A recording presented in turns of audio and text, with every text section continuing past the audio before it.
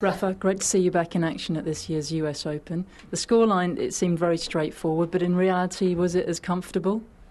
Well, thank you. Yeah, well, I think I had two breaks in the first two sets, so that's no one match is easy, no. But when you win 6-2, 6-2, 6-3, it must be comfortable, no. So very happy how I played today. I just try my best, and I think I played well with my serve and with my backhand too. With the forehand, I can improve a little bit more, but for that reason I am working hard. No? Richard's, someone you've known for a long time, and obviously he's only just come back, and he really wasn't in, particularly good shape. Was it quite difficult out there when you saw the draw and knowing you had to play Richard? Well, sure, no. Richard is a very talented player. Anyway, if he was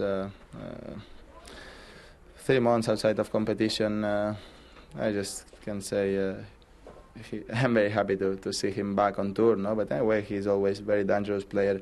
And if he is not seated here, because he wasn't playing for the last 3 months. And of course, you'll be hitting the practice courts, I'm sure, with some relish fairly soon. But have you had any chance to relax around New York?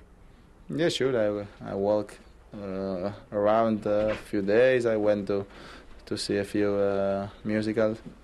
So just, I was here 1 week before the tournament, so I had time to do a lot of things.